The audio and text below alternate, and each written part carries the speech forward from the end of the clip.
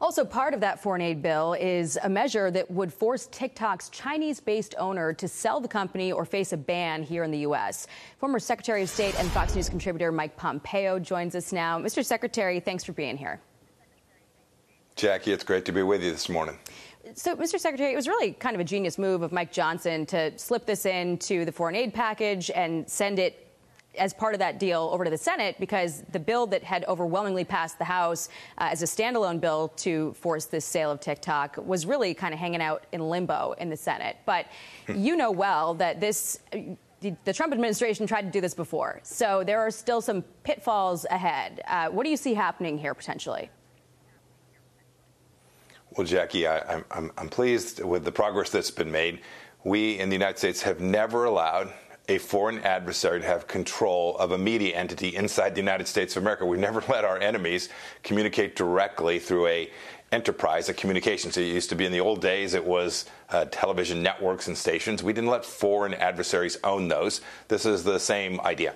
We can't let the Chinese Communist Party own a communication mechanism to reach every one of our children, teenagers, people all across America propagandizing against our country and in support of the Chinese Communist Party. So I think President Biden will likely sign it today. And then I hope, while this isn't a ban of TikTok, TikTok can still continue to exist. It just cannot be owned by a foreign adversary. It makes perfect sense. It's common sense. And I think the American people across a broad political spectrum support this central idea of making sure that we don't allow Communist Party adversaries to communicate directly with our children.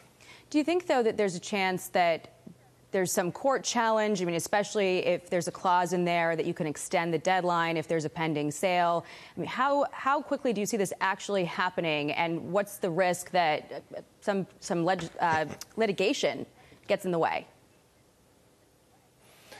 Oh, that's our system, Jackie. It's likely the case that there will be some who sue on various grounds. Could be members of Congress, some of whom don't like this, would sue as well. But in the end, I think common sense will prevail.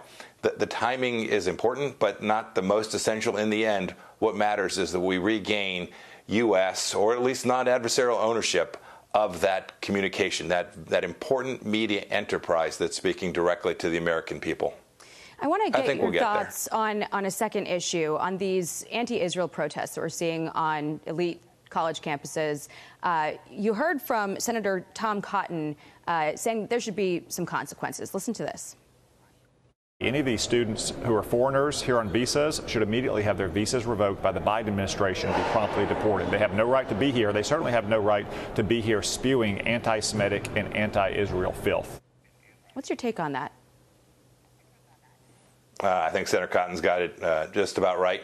Maybe, Jackie, we could start, too, by not forgiving their student loans. I mean, there's lots of federal tools to prevent anti-Semitic, violent speech that is threatening Jewish kids on campuses all across America. We see it on Columbia's campus and Yale, and even a place that I went to school at, Harvard Law School. They had to close Harvard Yard. That's deeply un-American. They've had to cancel classes at Columbia. Those kids are getting cheated out of their education because a handful of pro-Hamas demonstrators have decided they're going to disrupt these institutions. Let's get control. If it requires the federal government to take action, it absolutely should do so. And President Biden has the capacity to fix this and solve this. We know how to stop these kinds of protests on campus where people don't feel safe leaving their dorm room and heading to a meeting or to Hillel or to wherever they're going to their synagogue. That's deeply un-American, dangerous, and we ought to get after it right now. And the federal government absolutely has a role in it. The president also has the ability to speak out against it. He's got the biggest megaphone in the world and hasn't used it yet, so we'll be watching. Former Secretary of State Mike Pompeo, thanks for being here. Appreciate it.